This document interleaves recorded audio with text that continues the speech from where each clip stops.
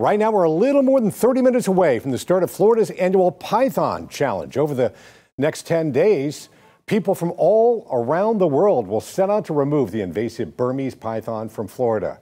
Natalie doesn't like this. She's looking away. Experts say these massive snakes, they've made an intrusive home in South Florida, largely as a result of Hurricane Andrew destroying a python breeding facility. The real goal and aim is at raising awareness about invasive species in Florida and their negative impacts to our native wildlife.